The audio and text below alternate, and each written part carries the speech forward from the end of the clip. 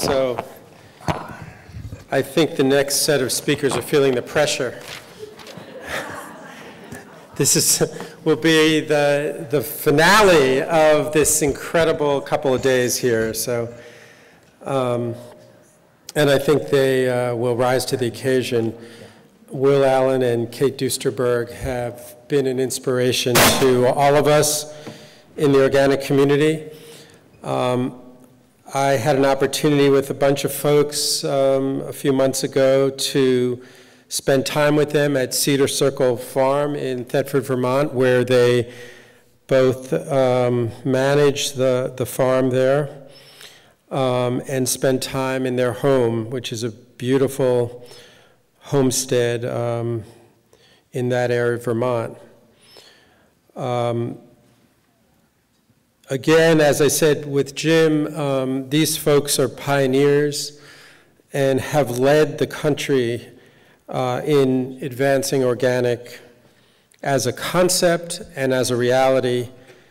Will, having been a part of the formation of the California Certified Organic Farmers, and then in 1990, having found the Organic Cotton or Sustainable Cotton Project, a nonprofit organization dedicated to helping cotton growers transition to organic production and working with cotton companies to encourage them to purchase and use organic cotton in their manufacturing processes.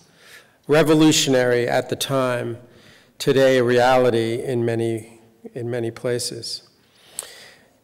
And then Kate has done extraordinary work, having worked for rural Vermont, moving to the College of Agriculture at the University of Vermont, where for many years she ran the UVM Center for Sustainable Agriculture and served as a program coordinator there, and worked with the Women's Agricultural Network. So this is, you know, what we call in Washington a power couple.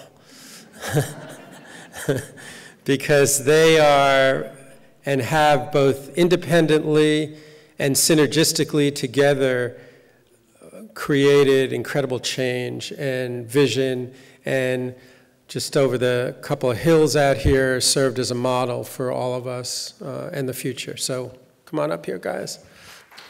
Thank you.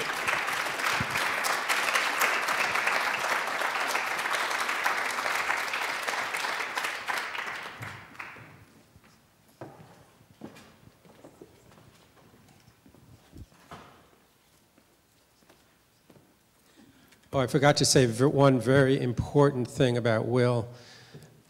He serves on the board of the Organic Consumers Association and now Regeneration International.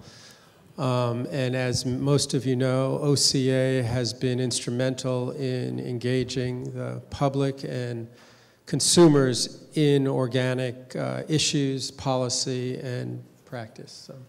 Hey, thanks.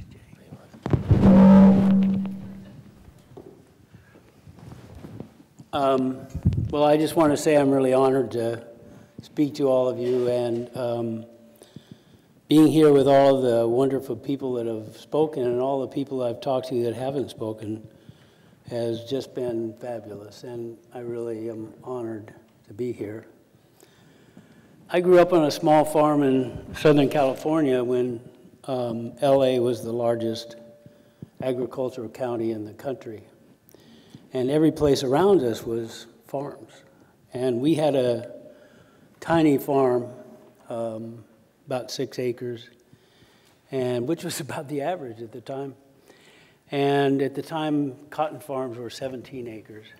I sold my first crop of wiener pigs when I was 5, and I cried for 2 weeks because I was totally in love with the pigs and played around with them and rolled around with them. And I knew they were going to get butchered because my dad butchered and, you know, smoked meat. So I went on and graduated from the University of California in 1963 and then went to the University of Illinois. In 1964, I began to study tropical forest farmers in Peru and received my PhD in 1968. In the late 1960s, we found out that my two boys had Duchenne's muscular dystrophy.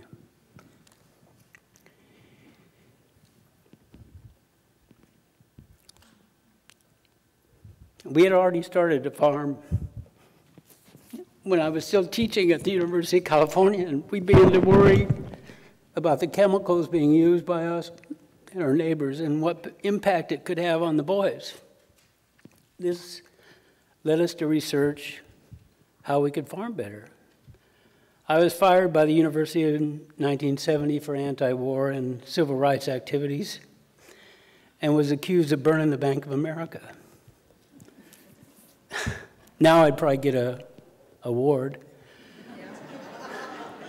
Fortunately, all 20 defendants in the bank burning trial were acquitted, but several of us received jail sentences for lesser offenses. I got sentenced to a year in jail for failure to disperse, inciting to riot, and mischievous mischief, whatever that means. And after getting out of jail, I decided to farm full-time organically instead of returning to work at the university, and I could be closer to my kids that way. I farmed vegetables and melons in Oregon for 2 years and farmed the same crops in Santa Barbara and San Luis Obispo counties from 1973 to 1975. In 1975, I moved to Yuba County to work with doctors who felt they could help my boys. We rented land in the foothills of the Sierras and raised dairy goats, milk cows, hogs, garlic, and melons. In 1979, we moved to Crow's Landing in the San Joaquin Valley. We were one of the first organic farmers to try our hands at farming in the valley, which is really the belly of the monster of California chemical agriculture. We were farming organically, but we did not become certified until 1982. In 1982, I joined the boards of CCOF and the Steering Committee for Sustainable Agriculture, now called the Ecological Farming Association. At that time, both of these organizations were in their infancy. CCOF did not even have a handbook to guide farmers on acceptable practices. But we got one really quick when we found out that Maine was going to write one, and we wanted to be first.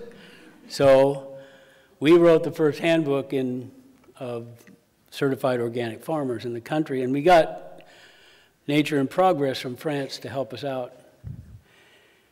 In 1990, I was hired part-time to be the toxics director for the California Institute for Rural Studies. We focused on radiation transfer stations, emissions with cotton toxics. During that period, I was appointed to the Montreal Protocol Committee for ozone-depleting substances.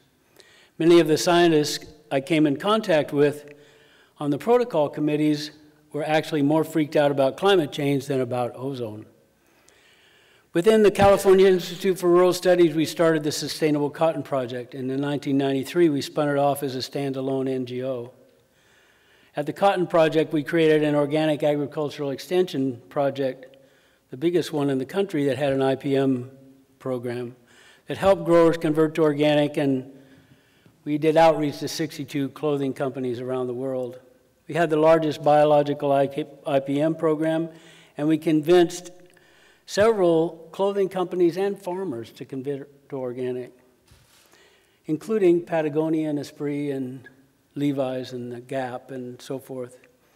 In 1998, we were able to hire my current wife, Kate Duesterberg, who will speak next, to help us manage the project, because we were really farmers and didn't really know how to manage much except how to grow stuff.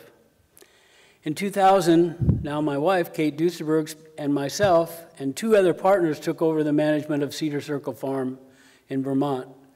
We managed the farm and SCP until 2003, when we resigned from the Cotton Project to manage Cedar Circle full-time.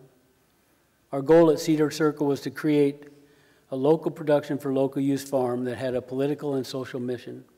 And Kate will present the array of activities that the farm is engaged in after my presentation. One of our first political acts was the completion of a book that we were working on, The War on Bugs, which is for sale out here, and which I'd started to write in 1996. Thanks to Kate's editing and strategizing, we finally got the book published in 2008 by Chelsea Green. After the book was done, largely because of the impact of the climate scientists I'd met with on the Montreal Protocol, I began to focus my efforts on the relation between climate change and agriculture, and discovered that agriculture was responsible for about 50% of greenhouse gases, and yet no one talks about it. We began writing and speaking about that elephant in the climate change room that no one talks about.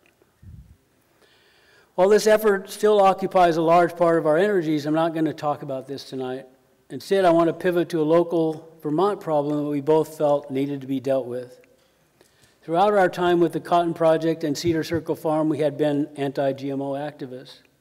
While on the board of rural Vermont, I helped pass a GMO farmer protection bill, which unfortunately Governor Douglas vetoed. In 2011, we were able to create a local coalition with national and local support to draft, promote, and hopefully pass a GMO labeling bill. After more than 3 years of effort, we were successful, and Vermont passed the first standalone GMO labeling bill in the U.S., and Governor Shumlin signed it. Of course, we were immediately sued by the Grocery Manufacturers Association and the Snack Food Association. The following PowerPoint presentation summarizes the results of our most recent work on GMOs and Vermont dairy that emerged out of the labeling struggle. So let me figure out how to use this. Let's see. You know, a lot of times we think that Vermont is this bucolic state where all the cows are on endless pasture, and Ben & Jerry's ice cream is immaculate and safe, and now that they've dropped GMOs in their additives, it's even better. And that Cabot cheese, while delicious, is safe. And we found out that that's probably not true. In Vermont, dairy is the dominant agricultural deity. And so challenging dairy is really difficult because dairy is responsible for 75% of Vermont's agricultural products and supplies 63% of all of the dairy in New England. And it's so powerful in Vermont that the Agency of Agriculture, Food and Markets and the Agency of Natural Resources have refused to enforce the Clean Water Act for 43 years. Since Nixon signed it, they've never enforced it. And it's not just Vermont, it's all over the country. We haven't enforced the Clean Water Act with respect to non-point source pollution, and that's farming and forestry. Both agencies have also ignored the excessive and increasing use of herbicides on corn for dairy cows, known to cause cancer, birth defects, and hormone disruption. During testimony to pass the GMO labeling bill, the dairy industry lobbyists testified that pesticide and fertilizer use had dropped and the most toxic herbicides had been greatly reduced. We thought their testimony was, we thought they were liars. I mean, they were wrong, but we knew they were lying because we'd read all the reports from Benbrook and so forth that showed that pesticide use was up dramatically and that yield was flat and that fertilizers had gone up. Fortunately, in Vermont, one of the few states in the United States has 3 laws, and they passed these laws, and those laws greatly enabled us to analyze the pesticides, fertilizers, and the overall use of agricultural chemicals and GMOs. In '98, Vermont passed a law requiring pesticide applicators, both farmers and commercial applicators, to file pesticide use reports with the Agency of Agriculture, Food and Markets. In 2001, Vermont passed a law requiring seed sellers to report the sales of genetically modified seeds. In 2002, Vermont passed a law requiring the agency to alter how they reported the use of fertilizers so that they were more transparent. Those 3 laws required that the Vermont Agency of Agriculture collect the data, but there's no requirement that the agency analyze it and act on it. So they don't. Because if they did, they'd have to act. Because of these laws, however, we were able to track pesticide use on corn since '99 and track nitrogen fertilizer and GMO use since 2002. Corn is the largest crop in Vermont, and almost all of it is used for dairy. In 2003, only 8% of Vermont corn was GMO. By 2013, 96% was GMO. Because of Vermont state data, we were able to analyze actual herbicide use instead of using USDA statistics, which are really surveys. Herbicide use increased by 39% as GMO corn became dominant. Benbrook has done studies nationally, and he's only found that there's a 20% increase, but he's using USDA data, which we have found to be about half as accurate as the state data. So the Vermont data indicates that there's a significant disconnect between state actual use data and the USDA survey data, and we found the same thing when we were doing the cotton project. We studied, for 10 years, we looked at pesticide use, and we compared the state data in California with the federal data, and the federal data accounted for 53% of the actual use. And in 1 year, it was as low as 38%. So, I mean, it's convenient for the USDA to say that because then they don't have to really go after those companies that are selling those pesticides. So, the other thing we found out is that pesticide use on corn became much more toxic during this period, when we had been led to believe that it had become less toxic and that glyphosate, which everybody thought was a non-toxic pesticide, and that because glyphosate use had been higher, but we found out that 5 herbicides accounted for 99.4% of all the pesticide used on corn, and Roundup only accounted for 7% during that period. And during the whole period from 2002 to 2012, Roundup only accounted for 4%. So the pesticides didn't get worse. I mean, better, they got worse. And the weed killers in order of quantity used were metolachlor, atrazine, simazine, glyphosate, and pendimethalin. Metolachlor is listed as a possible human carcinogen and has been shown to cause endocrine disruption and birth defects in animals. The EU has advised member states that metolachlor and its metabolites should be monitored because of groundwater contamination. This is the 3rd most damaging pesticide contaminant in U.S. waters. And its re-registration is up for review in the EU. Atrazine has been classified by the EU as a possible human carcinogen, endocrine disruptor, and causes birth defect. It is the 2nd most damaging pesticide contaminant in U.S. rivers, lakes, ponds, and streams. Because of these health and environmental concerns, the European Commission has refused to re-register atrazine in the EU. It's effectively banned in the EU. Simazine, a close relative of atrazine, has been classified by the EU also as a possible human carcinogen. Endocrine disruption also causes birth defects. It's also a persistent groundwater contaminant. It's also lost its registration in the EU. Glyphosate and glyphosate-based herbicides are probable carcinogens according to the International Agency for Research on Cancer, as we found out earlier in the presentation. There are also endocrine disruptors, cause birth defects, and potentiate antibiotic resistance. Glyphosate is the most damaging pesticide contaminant in U.S. rivers, lakes, ponds, and streams. Several states in the EU have already begun to ban the use of glyphosate formulations. Pendimethalin, the 5th pesticide, is classified as a possible human carcinogen and a suspected endocrine disruptor. This herbicide is also a major polluter of groundwater and drinking water.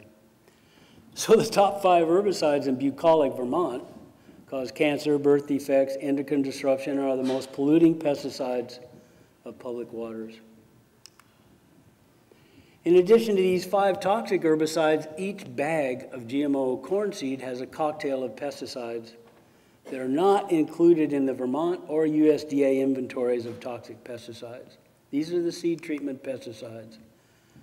And this lack of state or USDA data is because the poisons were applied on Molokai or some other remote spot where Monsanto and the other corporations can grow 3 crops a year for seed and treat the seed with neonics and fungicides before being shipped to the U.S.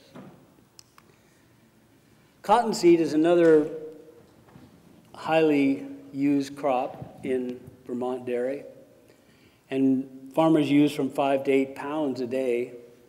That means 36,000 Vermont cows get at least 5.5 pounds of cottonseed per day, and about 36,135 tons of cottonseed were fed out to Vermont dairy cows. More than 90% was GMO. Soy and soy meal is another highly used feed crop for Vermont dairy. We've not finished our analysis of soy yet because we can't get the records. They won't give them to us. But it's 90% GMO, and it's a hexane-derived meal just like cottonseed is. And nitrogen fertilizer use also increased dramatically during this time. Use increased 17% per year, which was about 2.4 million pounds per year increase over the time when GMOs were not being used. So we have to ask ourselves, how did this happen? Well, Vermont's dairy problems aren't unique. The number of U.S. dairies has declined from 648,000 dairies in 1970 to 46,960 in 2013. The latest year we have data for. The average number of cows increased from 20 to 200 on U.S. dairy farms. Vermont dairies declined from 6,000 in 1970 to 970 in 2013. Because Vermont regulators refused to enforce the Clean Water Act, farmers were allowed to discharge manure, pesticides, and synthetic fertilizer into rivers, lakes, and streams ever since the Clean Water Act was passed by Nixon. State and federal regulators refused to limit the use of the most toxic water-polluting herbicides and seed treatment poisons, even though they were banned in the EU. And so you'd think, well, Vermont would probably get rid of those, but wrong. So much of this changeover occurred because of saturation advertising. As I pointed out in the book that we wrote, The War on Bugs, a lot of the reason farmers do what they do is because they are inundated with ads about what they should do to be profitable. Many of the editorials in the Farm Journal in the early 2000s were written by Monsanto's technical specialist, Andrew Burchett. And so, they're getting all their information really from the chemical companies. Clearly, Vermont's dairy industry, like the U.S. dairy industry in general, is in trouble. Legal petitions to the U.S. EPA are forcing the state of Vermont to finally enforce the Clean Water Act. And the Vermont dairies we've found have discharged from 40 to 79% of the pollutants found in Vermont's waterways. Dairy farmers, including those that provide milk to Ben & Jerry's and Cabot Creamery, have already begun to line up and oppose these new effluent guidelines. We think that's a mistake. We've met with Ben & Jerry's staff and the Secretary of Agriculture and offered to help dairy farmers meet and exceed these guidelines and convert to organic, just like we did in cotton, and we were successful in cotton. We haven't been that successful yet in Vermont. But there are currently 200 organic dairy farms in Vermont, the highest percentage in the U.S. So we have a model right there. And if you can't grow organic dairy in Vermont, you probably can't do it any place. I mean, because we get incredible grass in Vermont because we've got lots of rain, lots of snow, and just the right weather to grow grass and raise cows. And there's a glut of GMO milk and a shortage of organic. And the price of milk right now is $14 a hundredweight. That's 100 pounds of milk. They feed out 132 pounds of feed to get that 100 pounds of milk, so they burn the cows out within 3 or 4 years. And our argument is like, since there's a glut of GMO milk and they're dumping it, a lot of the non-fat milk they're dumping into their lagoons because there's no price for it. So now's the time to convert, and that's what we've been telling Ben and Jerry's. We're hopeful that we can work together to help Ben and Jerry's and Cabot begin to move towards organic production and help Vermont's dairies address their environmentally damaging practices. But the problem is that we now need to talk to the CEOs. We need to talk to the people at the top, because at this point we've just talked to people at the bottom. We think that we can help them make a change, and we think that we can get funding to set up programs and expand programs that already exist to help dairy farmers change. We feel like we want to be positive. We don't want to use all of the research that we've done as a hammer. We'd like to use it as a lever for change. And so I think this thing, anyway, so we feel like we can make a change, and like we're using our farm as a platform to make that change. We feel like our farm is an example of how you can farm organically, because when we bought our farm, it was a chemical farm and we switched it over to organic. My wife is going to speak next, and she wants to show you pictures of our farm and give you an idea of how we use the positive things that are happening on our farm to try to use that as a platform by which we can be effective. And we've been effective in the State House so far, but we think we can be even more effective by helping dairy change and changing Vermont so that most of the farms cows are locked up right now. We think that's wrong, and we think we can help change it. So my wife is next.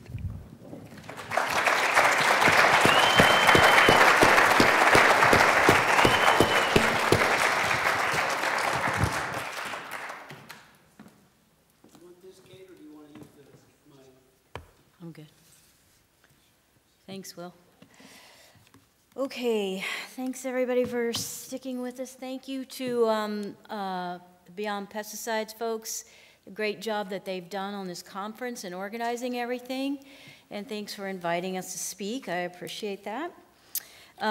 Also, thanks for having it in Maine, because it's such a fun place to come to.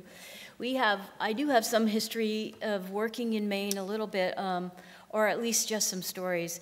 When I first came to Vermont about 25 years ago, I started working at rural Vermont, and one of my jobs was, or one of my assignments was to organize the Northeast Sustainable Agriculture Working Group. And I worked with a bunch of Maine people and people from all the other New England states to help pull that coalition together. Then when I went to the University of Vermont, I had some grants from Cedar to do multi-state training for agencies and university folks, and some of the MOFCA folks worked with me. Eric Seidman and Russell Libby at the time was at the Department of Ag in Maine. And then we also, to set up the Center for Sustainable Ag at UVM, we used University of Maine Sustainable Ag program as a model, because they had a really good program at the time. And one of the first things I did was come over and visit that program so that we could sort of get some ideas for how to set it up. So it has a lot of good memories for me.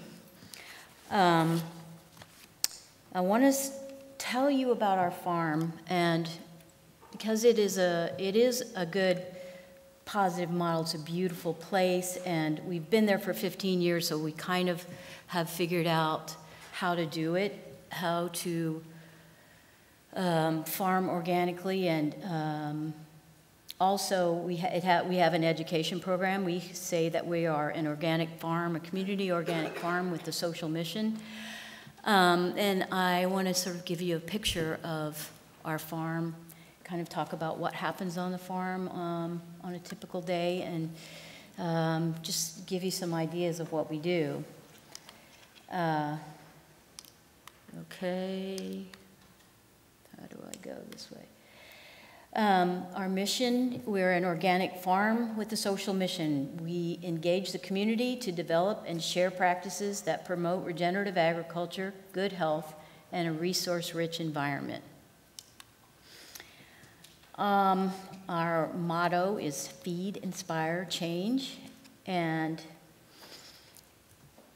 we do that. I guess I'm going to talk about how we do that. I've thought a lot about this, it's good, it's easy to think about how you can feed the community with good local and organic food, but inspiring change is, it's a little bit more difficult to really nail that down and think of how exactly you do that. And as I was putting this talk together, I really realized that we try to inspire people, but also there's so many things that inspire us about doing this farm, which I'll talk about as well. So this is a picture of our farm, and I want you to imagine that it's morning on our farm. We're on the Connecticut River. We have beautiful sandy loam soil. It's really great soil down, and the whole farm is on the Connecticut River. Maybe the kids they're harvesting for our farm stand or our CSA. We have about 175 CSA members every year. Some of the kids who work on the farm they're all local kids. Some are high school and some are college kids. But some of the young people who work there just want to be farmers. They're school's not for them. And they're really an inspiring group of people that work for us, and they're hard workers, and they really believe in organic systems and organic farming, and they believe in our social mission, and they're very, it's one of the most interesting parts of the job, really. We have chickens. Somebody will be gathering eggs for the eggs that we sell in the farm. This is Al. He is a UMass graduate, but he wants to just work on a farm, and he has a lot of responsibility there, and he does all the processing, and he packs all the boxes and sets everything up for selling in our farm stand. We do buy in most of the products, all the vegetables you see here we grow. We buy in some things. Apples from some farms in Brattleboro and some in the Champlain Valley. We do buy some other value-added products, but we try to have all organic and as much as we can coming from local sources. We have a commercial kitchen, so another thing that happens in the mornings is that Allison's getting scones ready for sale in our coffee shop. People usually start to arrive around 8 a.m. and, chit-chat with some of the folks in the coffee shop and see what yummy treats are there. All this stuff is made right in our kitchen, scones with fruit that grows on the farm. In our kitchen, we try to capture a lot of the food that's grown on the farm, and part of what we try to do with the kitchen is to sort of extend the mission of the farm. And the way we do that is, one, by capturing more of the produce that's grown on the farm, if we have extra, or if there were just other ways that we can get people to buy and enjoy healthy, nutritious food that's grown right there, that's what we'll do. Secondly, we try to extend the season of local eating through preservation of the foods that grow on the farm. Techniques like freezing, canning, drying, smoking. We do a lot of fermenting. And three, to give customers a delicious and nutritious reason to visit the farm. And once they're here or at the farm, they'll see where their food is grown, they'll talk with us about our work, and hopefully become more engaged in some of the and some of the political things that we're involved with. Customers start to arrive around 10 a.m. It's really fun to engage in conversation with customers because they're usually people who love food, and especially the CSA members, and they like to talk about, you know, recipes or how do you cook this, and they give us ideas, and that's inspiring to me, to see people really just getting into local food and really enjoying it and loving it. It's very gratifying.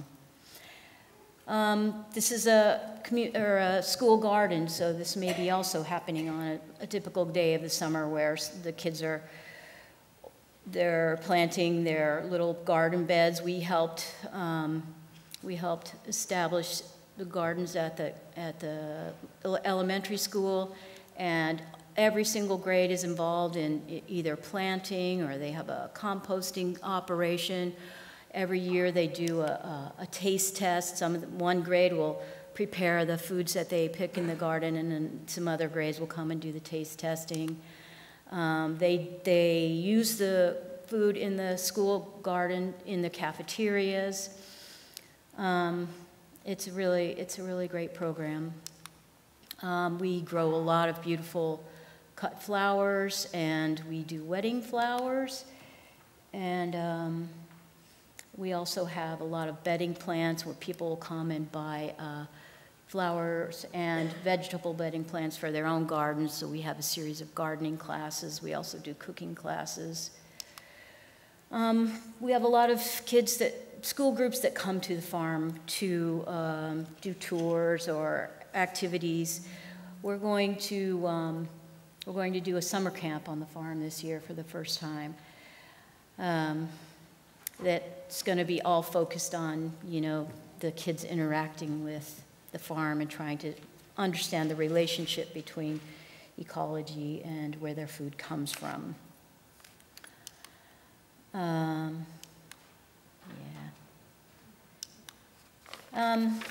So that's kind of a picture of what we do on the farm. That's the feed part. But what we really want to do is change the way that we in this country interact with food. And for people to realize that how food is grown makes a difference in our health and that of the community, and in fact, the health of the whole planet. And that's why we're also about inspiring change. So the question is, how does a farm inspire change? Partly we do that through our on-farm education programs, and partly we do that with our political involvement, and Will talked about some of that. In addition, we do some research on our farm, and the areas of focus that we have been in place right now, we have been developing innovative crops that help feed the community beyond just the regular vegetables that are grown. And we're also really trying to focus on soil health and figuring out ways to increase our organic matter so that we can sequester more carbon. This is a field of sunflowers. We've been growing sunflowers for the last 5 years or so, just trying to figure out how to do it in Vermont. It's not super common to see sunflowers in Vermont, but there are some, and we turn it into sunflower oil, so we want to have another product to offer our customers. We've experimented with dry beans, which is another type of crop that's not super common in Vermont, and in order to have an additional protein to sell to our local customers, and a type of protein that has a lower carbon footprint. And this is some cover crops that we grow. I mean, we try to have cover crops on all our fields every year, but we're experimenting this year with trying to use a roller crimper and plant into cover crops and lower tillage, and hopefully we'll be successful at least at some point and be able to share that with other farmers. And really what we're all about at the farm is sometimes we say we do have a huge goal is to change the world, but we really want to continue our participation in the food movement, and to do what a lot of you guys are trying to do, is to change the way farming is done in this country so that we have a farming system that actually sequesters carbon in the soils and building on our capacity to actually reverse climate change. So that's a big focus of both our political outreach and what we're trying to do on the farm. Let's see. This is just some examples. Some of the things we've done, this is when we were participating in the March Against Monsanto rally in Montpelier. But more sustained campaigns we've been involved with, which Will alluded to, is the labeling the Label GMOs bill. We were involved in that fight for 3 years, and we helped organize the coalition that was responsible for passing that bill, and that coalition was made up of our farm, NOFA Vermont, VPIRG, Rural Vermont, and the Vermont Law School. Those were the 4 main players in that, and I heard a lot of interesting stories today about what, people's attempts to do things at the community level, and there are a lot of similar stories. How do you build up support for those efforts, and how do you go about organizing, getting people to, to support it at the legislature? And I just think we have a lot of similar examples. Like one of the people from South Portland was saying, none of the people who live here think it's a bad idea to ban pesticides. And that's how it was with the GMO labeling things. People thought there was hardly any opposition to labeling. And surprisingly, in the end, even among the legislators, there was hardly any opposition. We don't know what's going to happen with the lawsuit, and we don't know if we'll be 2 steps ahead and 3 steps back, but we're hopeful that it's going to the law will go into effect on the scheduled date, which is July 1st. And we also know that has had some impact, because obviously when you have, it's caused the feds to try to pass a federal bill to preempt not only our state from labeling, but all states from labeling, and preempt a lot of other states' rights too. So I think with the little state, we've done a lot. I don't know, I think so. So also, we were involved, and we're one of the founding members of Regeneration International. This is a photo of the first meeting took place in Costa Rica in 2015, and there were people from 22 countries who were gathered there to start this organization that is, again, all focused on the soil and soil health and its ability to sequester carbon and try to be an answer to reversing climate change. So the idea is not only to raise awareness among the people that agriculture is one of the major causes of climate change, but also that it could be one of the major solutions. And the goal of Regeneration International is to build a global network of farmers, scientists, businesses, activists, educators, journalists, governments, and consumers who will promote and put into practice regenerative agriculture and land use practices that provide abundant, nutritious food, revive local economies, rebuild soil fertility and biodiversity, and restore climate stability by returning carbon to the soil through natural processes of photosynthesis. So RI was also very active, and they brought a huge contingency of people to Paris to the climate summit, and we were able to go there with them and kind of see, this is a picture from the climate summit. You see that's Vandana Shiva, and that other guy's Jose Bové. You guys know who he is. He's a folk hero from France. He has been involved with fighting GMOs in France. He's a farmer, and he's now a member of the EU Parliament, I think. He's a farmer member, but he's very outspoken and very cool. While in Paris, we did observe that this was the first year that agriculture was even mentioned in the negotiations process. The French 4 per 1,000 initiative, which is their commitment to provide incentives for farmers to increase organic matter in their soils by 4 parts per 1,000, which Kristen was talking about the other night, paved the way for getting key issues related to carbon drawdown on the table. Many other countries pledged to institute similar programs. Whether this will actually happen, whether they'll find money to do so still remains to be seen. And it was interesting for us to be in Paris because this was the first year we had ever been, and there were some people there who had been there for years and years and years, and they were very skeptical. And then there were others who had been there for a long time as well. This one fellow in this picture is Andre Lou from iFoam, and he'd been there for years, but he found it very hopeful, and he was excited that agriculture at least was finally on the table, finally being mentioned in the negotiations. So it's interesting, and that out of both of the Regeneration International work and the GMO labeling work comes this is our next project that we just started, this organization called Regeneration Vermont, which Will has also mentioned.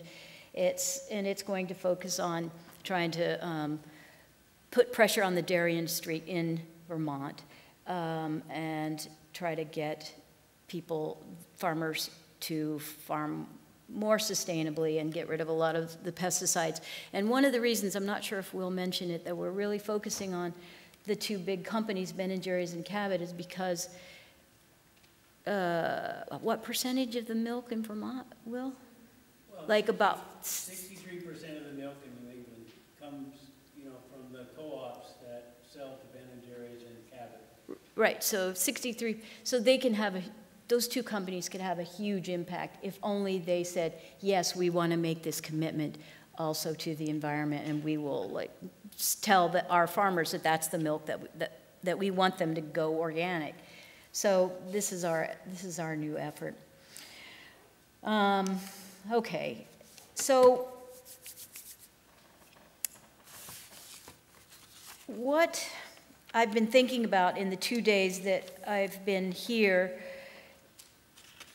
sometimes for me it gets overwhelming and sort of hard when you think that there's not been a lot of change since Rachel Carson's time. But on the other hand, there are so many things that are positive that I think are good to focus on. And there's so many things that are good that are happening, like there are many, many, many farms. There are a lot of young people trying to get into farming these days, and there is an incredible number of an increasing number of organic farms, farmers markets. More and more people are working on the issue of healthy soils and realizing how important healthy soil is to the future of our planet.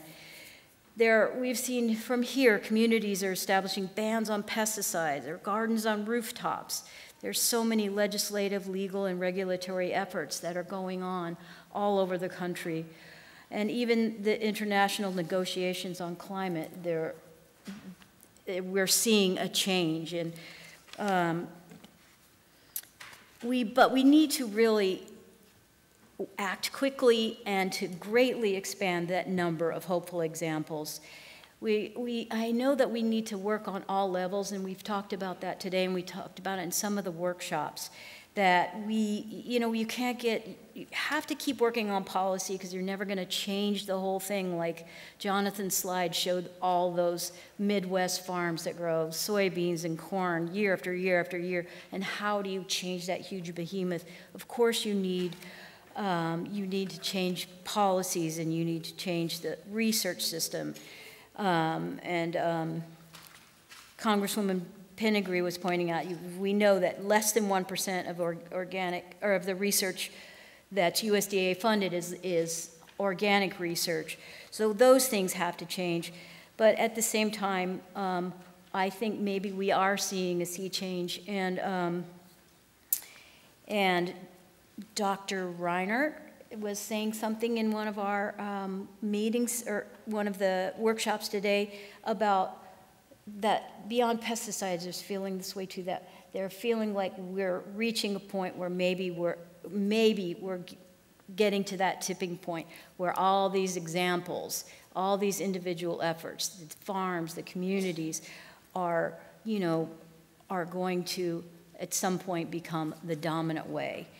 And I think that with all of our efforts regarding farming, that we are also being helped and by the expanding and increasingly active conscious consumers movement to create the demand for good food and for regenerative farming. And I think that we just have to really keep focusing on the hope and the necessity of moving toward our goals quickly. Thank you.